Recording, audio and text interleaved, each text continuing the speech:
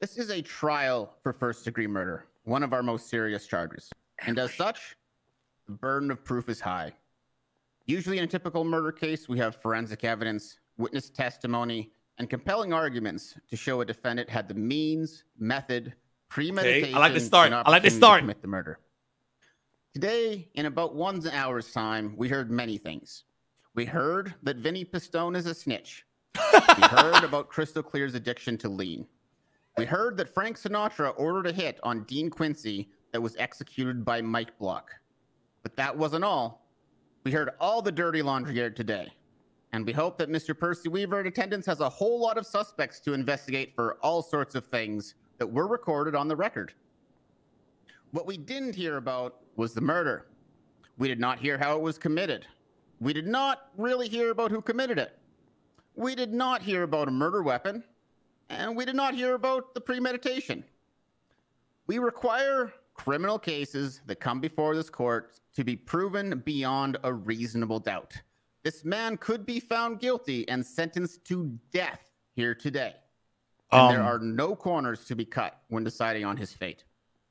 Not only was reasonable doubt not shown here today, not only was beyond a reasonable doubt not shown here today, this may not even have reached the level of probable cause. If you came before these courts requesting a warrant with this evidence, Mr. Faley, we may not have signed off on the warrant. Literally nothing in the evidence or testimony comes anywhere near the burden of proof required. You guys still want to shit on me for my witnesses being murdered and not showing up? You want to shit on me really about that? I am in the middle of giving my verdict, Dan. All right, sorry. Literally nothing in the evidence or testimony comes anywhere near the burden of proof required to find someone guilty of first-degree murder beyond a reasonable doubt.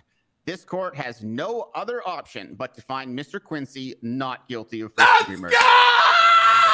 The prosecution requested we deliberate on second-degree murder if Mr. Quincy is found not guilty of first. While second degree is obviously a lesser charge with a lower burden of proof, it still requires the factors of means, method, and opportunity. Again, while probable cause at best may have been shown today, beyond a reasonable doubt of any degree of murder was not shown, and we must find Mr. Quincy not guilty of second-degree murder as well. That is the ruling of this court. Thank you, everyone, for your time.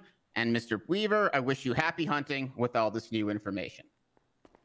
What about, okay, more importantly, what about the lean?